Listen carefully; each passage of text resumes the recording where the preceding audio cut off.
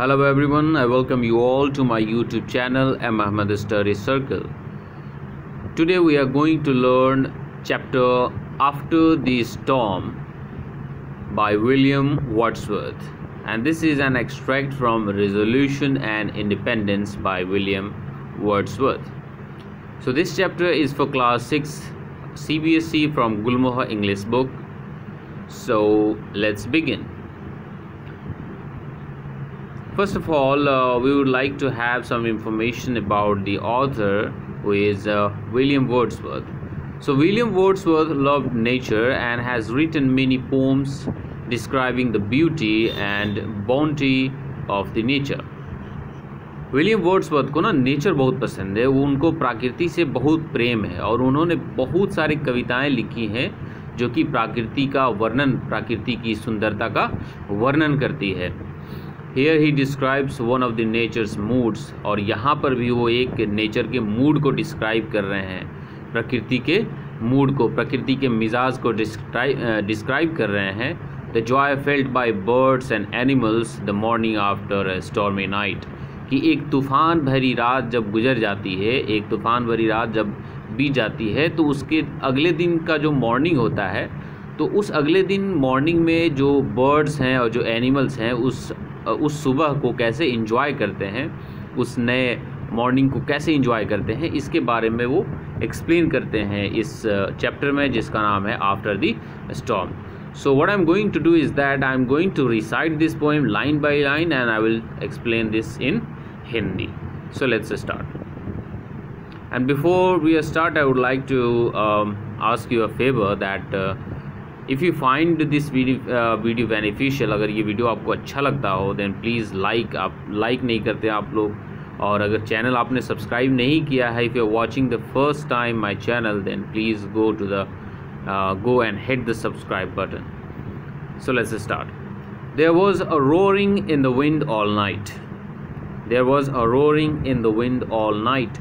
पूरी रात हवा क्या रही, पूरी रात हवा में एक रोर था, एक गरज था, मतलब पूरी रात हवा ज़ोर ज़ोर से बहती रही. The rain came heavily and fell in floods. बहुत ज़ोरदार बारिश हुई और बाढ़ भी आ गई. देखो, जो पोइट्री होता है ना, इसका मीनिंग आपको खुद से निकालना होता है. बहुत छोटे छोटे लाइंस होते हैं लेकिन एक्सप्लेनेशन बहुत लंबे होते हैं. तो पूरी रात बहुत ज़ोरों से हवा चली और इतनी बारिश हुई कि बाढ़ भी आ गई.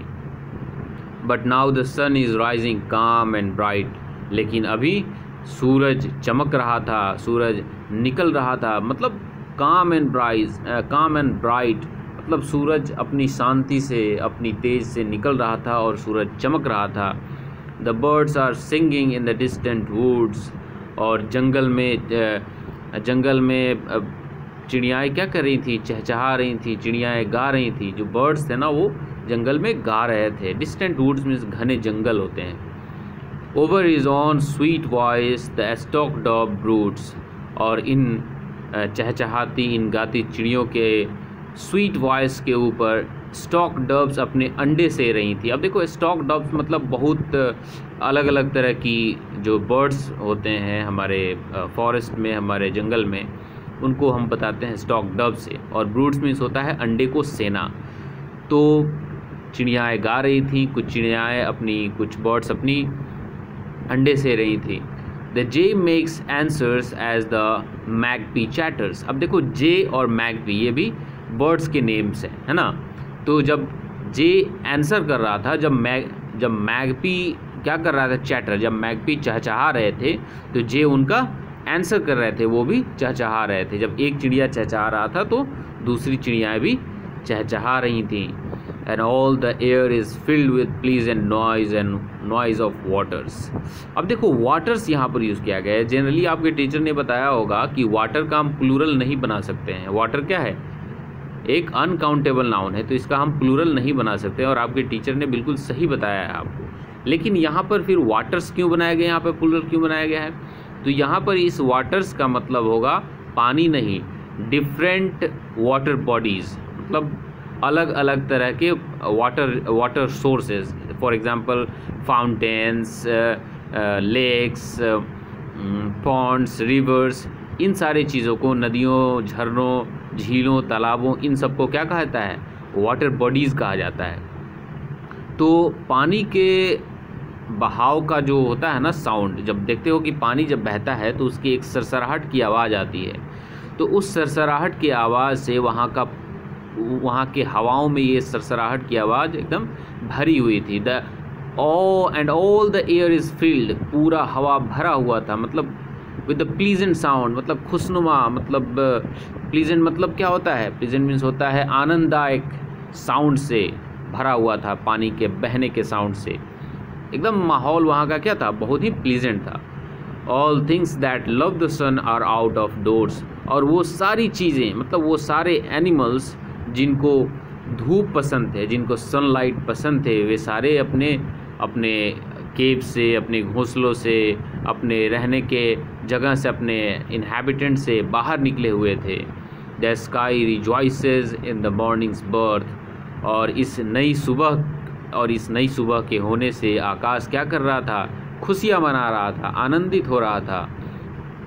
The grass is bright with the rain drops on the Moore's, और जो ग्रासेस थे वो वाटर ड्रॉपलेट्स की वजह से जब उस पर सनलाइट पड़ रहे थे तो वो क्या कर रहे थे? चमक रहे थे, ब्राइट कर रहे थे। आपने देखा होगा मॉर्निंग में जब आप जॉगिंग पे जाते होंगे तो जब वाटर ड्रॉपलेट्स घासों पे पड़ी होती हैं और जब थोड़ा सा भी सनलाइट उस पर पड़ता है तो एकदम मोती की तरह, पर्ल्स की तरह वो चमकते हैं। The here is running races in her मर्थ, मर्थ means होता है अपनी खुशी, अपनी मस्ती में, और हेयर मीन्स होता है खरगोश। तो जो खरगोश था वो अपनी मस्ती में दौड़ रहा था, मतलब रनिंग रेसेस, दौड़ लगा रहा था, अपनी मस्ती में खेल रहा था। And with her feet C from the प्लैशी earth raises a mist that glittering in the सन, और वो अपने पैरों से, जब वो दौड़ रहा था वो खरगोश, तो अपने पैरों से भीगे हुए मिट्टी से क्या कर रहा था? रेजेज अ मिस्ट मतलब कोहरे के कण को उड़ा रहा था, मतलब वाटर ड्रॉपलेट्स को ऊपर की तरफ उड़ा रहा था। जब देखते हो कि अब ग्राउंड जब भीगा होता है, उस पर पानी जमा हुआ होता है, अगर आप उस पर रनिंग करोगे तो वाटर ड्रॉपलेट्स हवा में उड़ते हैं और वो सनलाइट की वजह से क्या करने लगते हैं? चमकने लगते हैं। तो क्या कर रहा? Rises a mist that glittering in the सन, जो कि सन में, जो कि धूप में चमक रहा था वो water droplets. Runs with her all the way, runs with her all the way wherever she doth run। अब देखो doth ये ओल्ड इंग्लिश है, इसको अब हम लोग does पढ़ते हैं, है ना। runs with her all the way where she does run, और जहाँ मर्जी हो रहा था वो क्या कर रही थी? दौड़ रही थी। कौन? वो खरगोश। तो यहाँ पर ये पोम ख़त्म हो जाता है। ये बहुत ही छोटा सा, बहुत ही मुख्तसर सा पोम था, आप देख सकते हो।